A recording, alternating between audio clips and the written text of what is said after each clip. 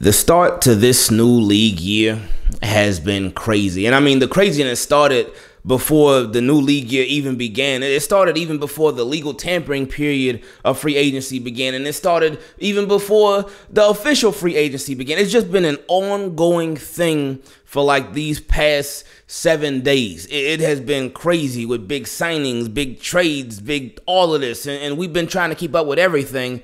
And it's been a lot. It's been fun, but it's been a lot. And the Ravens have been part of it too. Of course, with them stepping way out of their comfort zone and signing a young player in his prime who didn't play for the Ravens, an outside player, and Marcus Williams to a big money significant deal. Like, that's not very Raven-like. They don't do that type of stuff. Now, the Morgan Moses deal, that's a Ravens deal. The Michael Pierce deal, that's a Ravens deal as well. And we still appreciate that they were making these moves. This is Darius Smith one. That was like, I guess that was a Ravens deal too, because it was a cheaper deal. Wasn't market value, and since it wasn't market value, that's why Darius Smith said, I'm out. I ain't doing this. But anyway, if I take you back a little bit, we talked about months ago how we felt like the Ravens just this offseason, they really needed to change a lot with their philosophy. A lot needed to just be different if they were going to have some significant success. And I still do stand by that. I've still been talking about that. I talked about how they need to be quality over quantity. I talked about how they just how they approach the offseason in general. It just needs to be a lot different. I talked about how they need to stop, and again, in my opinion, they need to stop wanting to keep every single last draft pick and rack up on draft pick traffic. No, it's okay to come off of some of those. But my thing with them in the offseason is that I just felt like they needed to be more aggressive. You do not have to reach the level of Ram-style aggressive, because I feel like with a lot of Ravens fans, when you talk about the Ravens being more aggressive, the first thing they think about is the Rams. And I can understand why, but it's like with Ravens fans, they think to an extreme. Usually it's an extreme negative. We were in a spaces yesterday, and Skeptical brought out such a great point, and it's so true. Ravens fans have been conditioned to think that the Ravens really going all in for a player, really getting those significant players in their primes, really getting those key difference makers. Ravens fans have been conditioned to think that it's going to be a bad thing, that it's not going to work out, that player is going to get hurt, that player is not worth it. Oh, what about the salary cap? That Ravens fans have been so conditioned to think the worst and think so negative when it comes to acquiring significant talent to really make a difference on the roster. And I think Ravens fans have been thinking that way because it seems as if the front office has sort of operated that way. They will have a lot of draft picks. They'll sign some players now. Don't get me wrong. They'll sign some players, but they don't really make those. They don't really get the big difference makers like that for the significant money. And you can't get huge difference makers at every single position. You know that, well, unless you're the Rams. The Rams could do it. But you can't really do it at every single position. But just doing it more. Just really getting after it. Because right now, like the Ravens, they stepped out of their comfort zone this offseason. They did some things where it's like, oh, okay, Raven. I see. Well, mainly the Marcus Williams deal. The rest of the deal, they were pretty Raven-like. But they got to do more. They got to play catch-up now. Ravens got to play catch-up now, because it was looking like, and we know their roster, even with all the guys that they got coming back, yeah, they're going to be straight. They're going to be straight, and I expect them to be in the playoff, even though, hey, Joe Burrow and them Bengals, they working on the offensive line, and they still got a whole draft to do, too. The Browns, they just got Deshaun Watson, and even if he gets suspended for however long, he'll be back, and he'll have some games against the Ravens. And then the Steelers, yeah, they got Mitch Trubisky, but Steelers, they always messing around. But I don't expect them to do anything significant right here, right now. But it's still early in the offseason, so we'll see. But just within their own division, Ravens, they gonna have a whole lot of work to do, like a whole lot. But then you think about outside the division too. Teams are really like showing, hey, no, we are not messing around. We're not taking this patient approach. We're not taking, oh, well, let's wait and see. And I hear another thing that I hear a lot from a lot of Ravens fans. Oh, man, y'all want the Ravens to play the short game? Oh, y'all want to win and go all in right here, right now. But what about 10 to 12 years down the road? Why do we have this thinking to where 10 to 12 years down the road? We're not talking about your personal savings account or something like that. We're not talking about sending your kids to college. No. We're talking about the Ravens competing for Super Bowls, not just being a competitive team, not just being a team that, oh, well, they tried. They were in the thick of things. At least they made it to the play. No. I feel like the goal should be for the Ravens to win Super Bowls. Super Bowls. Not just be around, not just be, oh, well, we were here, but we were in the playoff. We made the playoff. No. The goal is to win. Is to win. The NFL is much different than it used to be. Ravens approach, it worked back then. It worked in 2012. It worked back then. It worked in 2000. Well, it was a different approach back in 2000, but their approach is not with the current times. And that's one of the philosophies that I talked about I felt needed to change big time. Their approach, it should be different. They got to get with the times. One of those philosophies that I feel should change is the way that they run their offense. Now, last year, it looked like it was starting to change, but I think that was because it was really, they were forced to change it due to injuries. They lost all their running backs. The offensive line was banged up. They're like, oh, we got to pass heavy. We can't run the ball for nothing. We got to pass heavy. Our running game is Lamar Jackson. And I mean, you really look at the past couple of years, Lamar Jackson has always been a Ravens run game as long as he's been here. He has been, like I saw one of my guys, I think it was Time to Fly. He put it on Twitter. He put up the numbers when he put up the Ravens rushing numbers, and Ravens have obviously been one of the best rushing teams in the league over the past couple of years. I mean, if you put all the years Lamar Jackson's been here together and been starting, they've been the #1 rushing team, I believe. But then he put up the numbers with Lamar Jackson rushing. Then he put up the numbers without Lamar Jackson rushing. He took away Lamar Jackson's rushing yards. And then it was like, oh, okay. All right, well, well, are they that great of a rushing team? But you can't take away Lamar Jackson's rushing yards. But the point in that is that that just increases Lamar Jackson's value, because a lot of people have been saying, they make the jokes about him being RB1. A lot of outside teams and some inside fans too, they make the joke about Lamar Jackson being running back 1. But in all actuality, the Ravens ask him with how much he runs and how much he contributes to the run game, especially a lot of these runs are designed. And that's a part of the philosophy I would love for them to change too. Take away a lot of them design runs. If Lamar takes off, let him take off. Those would be some of the best takeoffs anyway.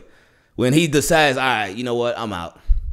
But Ravens, they run him, they treat him like he's QB1, and he's got to be RB1 too. He got to be the running back 1 too. Because they run him so much. It's so many design runs. It's so many. Oh my goodness, it's so many. And some of them are just so cringy. They come at the worst times, and it seems like it's like when all else fails. This is another part of the philosophy change that we talked about. Again, this is nothing new. But it seems a lot of times when all else fails with the offense, they're like, all right, Lamar, just run. We'll do a design run. And this is why, again, a lot of us have been saying, hey, go all in. Like, look at the past couple of Super Bowl winners. And look at the people who have really been like in the thick of things till the very end.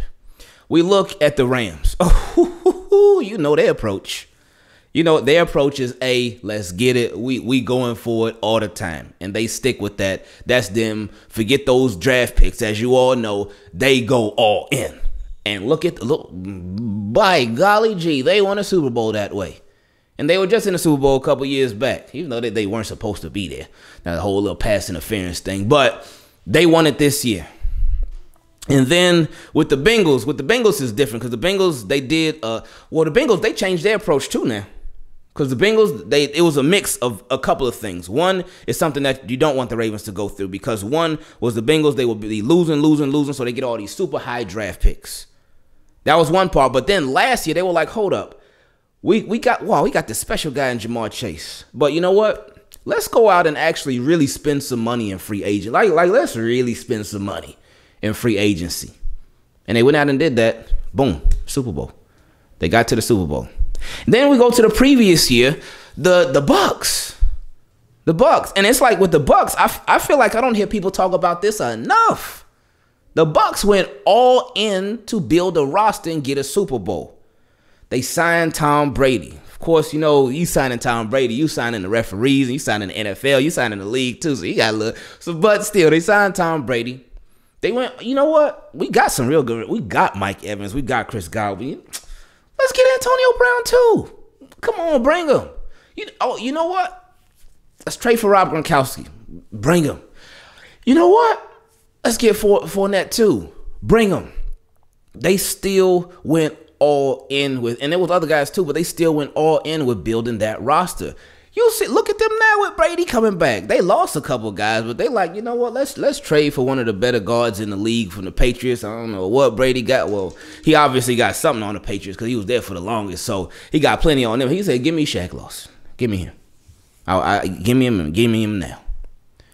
So it's like these guys, these teams, and then you can go to the Chiefs too. Chiefs, these who just signed Juju. They still got Tyreek Hill. They still got Travis Kelce. They still got McCole Harbin. They still signed Juju. And I know as much as you're a Ravens fan, that's fine. You probably like, oh, Juju, sorry. No, he's not. And Chiefs are always looking to get better, especially on offense. They always looking to sign playmakers. If somebody comes available, Chiefs are always looking at them. Always, every time, never fails. Ever. They always, like, and y'all know too, anytime you see a significant player released, they a free agent. Chiefs always, oh, hey, we interested. And a lot of times they try to make a move. And that's on defense too now. They look for them playmakers on defense. Like, they really try to build up the offense, but they look for significant playmakers on defense as well. So, but when you look at that, you look at the guys, and then look at the Bills too. Look at the Bills. The Bills signed Josh Allen. They brought in Stephon Diggs. These dudes just, they all that stuff about, oh, man, if you sign a quarterback to a long-term deal, then you're not going to be able to build around them. That's garbage. That's false. That is not true. That's not true. Because look, Josh Allen, he doesn't he have a big deal? Yeah, he does. I think so. These dudes just signed Von Miller to the Joe Flacco contract. 6 years, $120 million. 32 years old, got a 6-year, $120 million contract. And I know he's not going to get the full $120 million, but it's still a lot of money. Still a lot of money. And the Bills stay continuing to build up that roster around Josh Allen. Bills roster is nice. They did just finally get rid of Cole Beasley. You know they've been wanting to get rid of Cole Beasley for a long time. But they just got rid of Cole Beasley. But you know they're going to replace him with something nice. I remember when they signed Emmanuel Sanders. Of course, they drafted Gabe Davis. And we know about Stephon Diggs. But the Bills, they've been doing this thing too, man. And look where it took them. Look where it got them. Oh, wow. They got that far in the playoffs. Wow. A couple times too, man. Past couple years. And it did end in heartbreak, but they got there. Somebody got to lose. Everybody can't win every year. But then you look at the Raiders. Look at the whole AFC. Oh, my goodness. Look at the whole AFC West. Look what they are doing to go all the Broncos. Broncos brought on Russell Wilson. They got the pass rusher from the Cowboys. I always forget whether it's Randy Gregory or DeMarcus Lawrence. I think it's Randy Gregory though. Either way, so they been doing this, or they doing their thing this offseason. The Chiefs, we talked about them already. The Chargers, we got a Joey Bosa, so it's like they have a quality pass rusher who has been producing. You know what? Let's get another one. Let's get another one. They will go out and get Khalil Mack. Sign Mike Williams to his huge deal. And they are really taking significant advantage of Justin Herbert being on his rookie deal. They really taking significant advantage. It's too late for the Ravens to do that. That's long gone. Lamar, boom, $23 million right now.